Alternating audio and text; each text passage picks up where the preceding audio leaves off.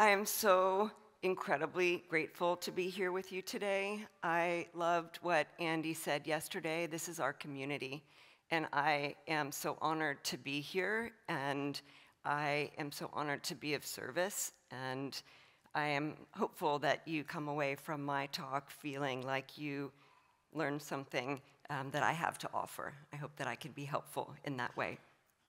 So I am here to talk a little bit about my journey, but mostly to talk about art. And I'm here to talk about this idea of living life as art. And what that means for me is living with intention.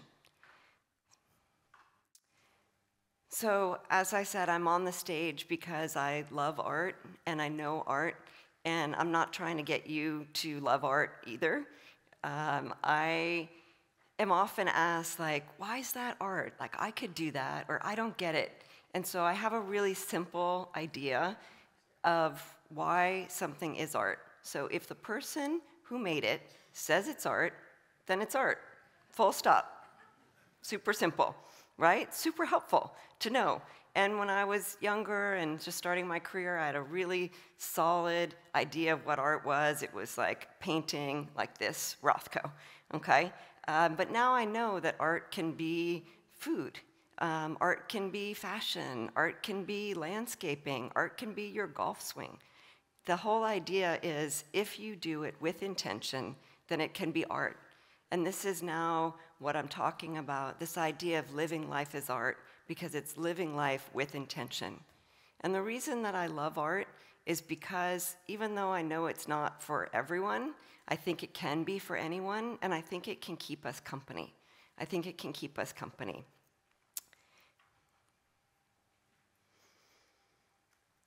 So this is a work of art that for a long time I used as kind of my mantra.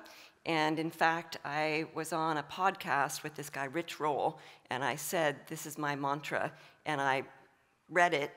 I thought I had only read it once, and we were at family dinner, and my kid said, you swore like 4 times, and like 500,000 people have watched that clip of you. And I was like, no, I only read it once. And they were like, nope. JP's like, nope. So anyway, 4 times. So I know Rand sort of wants me to read this, but I'm not sure if I want to. But anyway, it is in reverse language. It does say, pay attention, motherfuckers. And for a long time, like, that was kind of my attitude. You know, I really wanted people to pay attention. I felt like they weren't paying attention. And I was kind of proselytizing about art and why it mattered. But then I realized that this work is about much more for me. And I curated this exhibition that was called Zombies Pay Attention. And that's what I want art to be able to do for people. I want people to be able to ask this question, you know, are you living? Like, are you just showing up, or are you actually alive? And what does it mean to be alive? And I was so moved by Rick's talk yesterday and this idea of like what it feels like to fight for your life. So I have this idea that all works of art are self-portraits. They're self-portraits of the person who made them, but also the person that's looking at them. So when people say like, oh, I hate that, or that's ugly, or like, you know, something negative, that is also kind of the way we're approaching things. And we learn through Stagen, we all have a negativity bias. We have to work hard to have a positivity bias. And this work, for me, is very much about how I feel sometimes. He's coming up out of the garden. I love nature. He's got these snakes wrapped around his legs, you know, but that's his head. And so I think about this idea, you know, whose voice is in your head? Is it yours? Is it like your mom's, as Lily was saying yesterday, like who are you showing up for? Who's motivating you? That can be super positive, but it can also be really negative. And that's a question I think that's worth asking. You know, who are you hearing? So for me, this work is very much about like fear, and you know, fear comes from that idea of denial. And you know, when you feel fear, where is it in your body? You know, is it in your eyes creating heat? Is it in your stomach feeling cold? Is it in your heart feeling anxious? JP and I, our hearts were beating so fast, you know, before we came out of here. But then I really like to think about this idea of, you know, like, what are you actually afraid? And I did this practice a couple years ago where I tried to do something every day that I was afraid of. And then the more I did it, the shorter that list got. And sometimes it was just a conversation, sometimes it was something physical. But again, this idea of, what are you here to do? What are you called to do? So I really love this work also, and one of the Stagen quotes that I love is this idea that if you're looking for the face of God, look no further than in the eyes of the next person you meet. And so how are we relating to other people? Who's looking at us? What are we looking for? How do we see? And this is so beautiful with all of the glitter and like the intention and the perfection and the intensity. So, do you see the eye of God?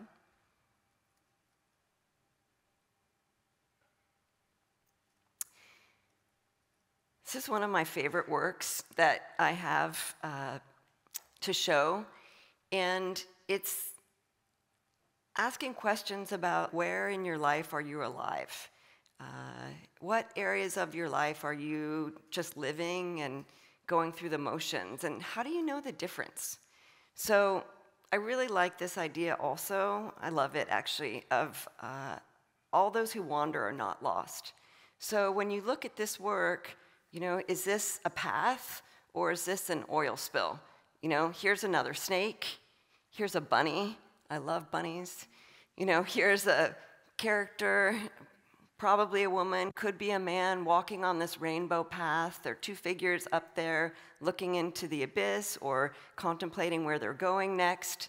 The sky is filled with these birds and a coyote.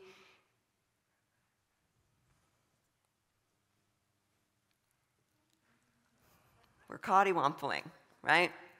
Walking with purpose towards an unknown direction. But we have purpose, particularly if we ask ourselves what our purpose is. What are we here to do? So I love this work, and these figures, they're free to dance. They're doing like the body wave, right? You've seen it at like a car dealership or a car wash. And they're dancing, but they're also attached to these fans. So there's something that gives us a life force. There's something that motivates us. There's things that make us feel free and other things that make us feel bound and tied and constricted. So what are the pre-established motions that we're going through, and where can we feel free? Where can we do the dance of life?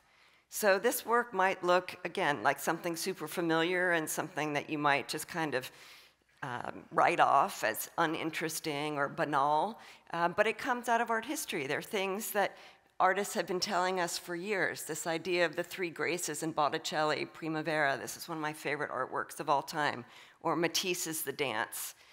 So we sit for family dinner every night that we can. We talk about two goods and a bad. That's a way that we continue to learn about each other and about the day and to feel, who are we connected with? And then this idea of, what turns you on? Like, what gets you up out of bed in the morning? Like, what are you into? Where can you feel free? Where can you feel like you're your best self?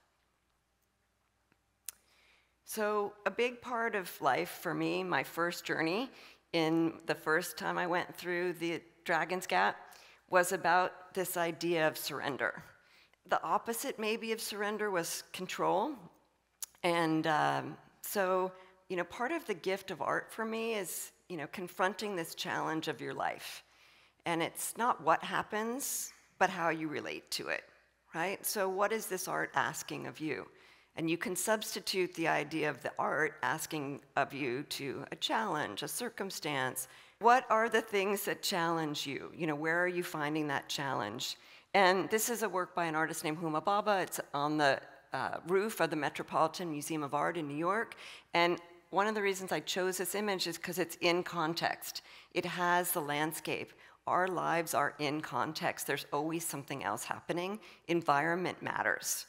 So I moved from Aspen, Colorado to Orange County, and that impacted my ability to surrender. I really didn't know where I was going. I didn't know anyone there. And my whole life is better, honestly. I walked away from everything that I knew and that I had and I thought was what defined me. And it's so much better because I surrendered to the opportunity, the possibility of the unknown, and also trusting that things would be okay. Things would be okay. So how do you surrender? What do you do? How do you find that? So there's, I think, a moral imperative to be in relationship with life. I think that's part of what we're talking about here at the reunion, this idea of development work and the moral responsibility that comes with that. And life is all about relationships. Vid, at a couple reunions ago, he said that all you need to cross the universe is a hand to hold. And I have so much profound gratitude for JP and the fact that we found ourselves in the Stagen program, in the leadership program, and in the Dragon's Gap the first time, and then doing the Dragon's Gap again, leading the couples cohort, the first one ever in Stagen. And that was such an honor to serve in that way, and to reflect on the introduction that JP gave to me today of being beloved and feeling what it feels like to be beloved. So our lives, all of us, they're deeply intertwined, and life envelops life. The me, it envelops the we. And it's like a really simple thing, right? Like the M just got inverted. So I do a lot of yoga, and I love inversions. I love like standing on my head or doing a handstand because I love seeing the world literally upside down. It's such a simple act, the inversion, but when you take something like a negative to a positive, or you stand on your head, it literally changes everything. And so when we step into relationship with our life, we also have the opportunity to be receptive, to be in the flow of the give and the receive. And so my question here is, when do you feel most loved? What does it feel like to feel loved like that? So often modern art is representative, it's reflective, it's interpretive, it's simple portrait, it seems really straightforward, but it exudes symbolism as much as random shapes and colors. So this woman, seeing her image, it evokes emotions that may run the spectrum depending upon your emotions in observing her. Remember, all works of art are self-portraits of the viewer as well as the artist. This is made by a man, so it's not really his self-portrait, but it sort of is because it's his wife. So, but the ambiguity of how she's presented, it allows you to have your own thoughts and feelings about her and what she sees in you and how your emotions might change over time. So part of that is also, for me, this idea of the aspect of surrender. I was getting ready to come on stage, and I was like, is my outfit okay? Is my hair okay? Different things that we ask ourselves, things that seem important at the time but probably aren't. And what do we get caught up in? And I love that Rand has talked a couple times already about this idea of beauty. Beauty is so important. And in the art world, where I've spent my career for a long time, people are like, oh no, beauty's bad. What the hell? Beauty's awesome, right? Who doesn't want beauty? Who doesn't want truth? Who doesn't want goodness? So I love this idea. Where do you find beauty? And connects back with that idea, too, of finding God as well. How do we find it? Where does it speak to us? So I think when I have found surrender, it's not for me a passive thing. It's a really active thing, and it's filled with exuberance. So what does it look like to fully extend, to reach the highest heights, to give yourself to all that surrounds you? I believe that what you receive is directly correlated to what you put out. That's what I'm here offering you guys today. And when I have given everything, when I put everything into myself and my family, into the world, I feel fulfilled. I feel grateful. I feel like I've been of service. And on a day when I wake up and I don't feel my best, I always ask, like, how can I help? What can I do? And I love what Rick said yesterday, like, don't ask, just do. Don't ask, what can I do? Just do it. So I love this question. When are you most you? How do you feel most yourself? And what does that feel like?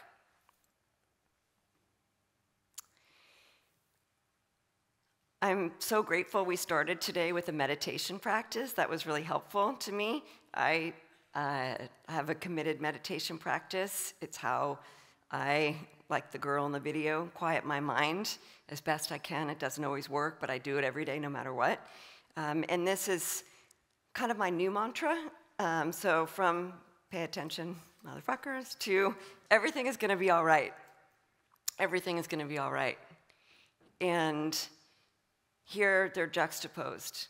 And I do believe, what we tell ourselves, it matters. The words that we tell ourselves matter. And so this is my offering to you today, that art can keep you company, that you, me, all of us, we have the opportunity to live with intention. And when we live with intention, we can live life as art. And I think that would be a really worthwhile endeavor.